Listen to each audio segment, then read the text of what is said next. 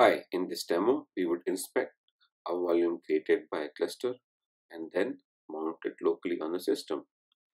A cluster volume named demo_vol1 has been created using two machines, server 1 and server 2. We can look at more info about the volume with the info command. It is a distributed volume that has been created using /mntbrick1 and /mntbrick2 on server 1 and server 2 respectively. Let's create a directory and then mount the cluster volume on that.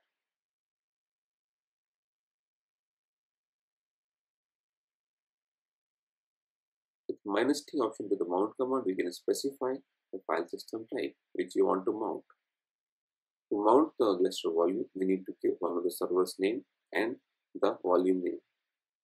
And then we can specify the local mount point. So we have mounted the cluster volume on server 1 itself. With df command, we can look at disk free space. The total size of the demo_vol1 is 75 GB. The root disk size on the system is 38 GB. To create a cluster volume, generally we have a separate partition and then use it as a brick to create the volume. But in this case, we had used a directory on root file system as a brick.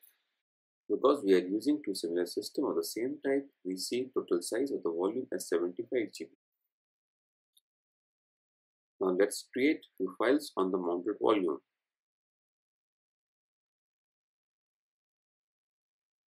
So we have created two files on the mounted volume.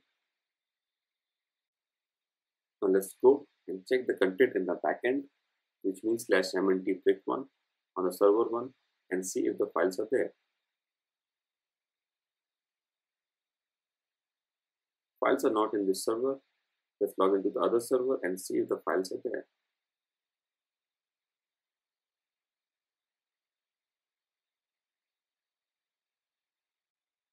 On server 2, we have used /mnt/brick2 as one of the brick for the volume.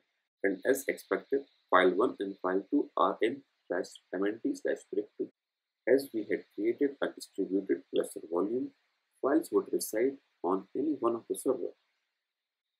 With different volume type, we can have a different strategy of file distribution. Here we had used native GlusterFS file system type to mount the volume. We can choose different mount strategy like NFS, Samba, depending on our requirement. So in this demo, we have seen how we can mount a cluster volume and look at the file inside that.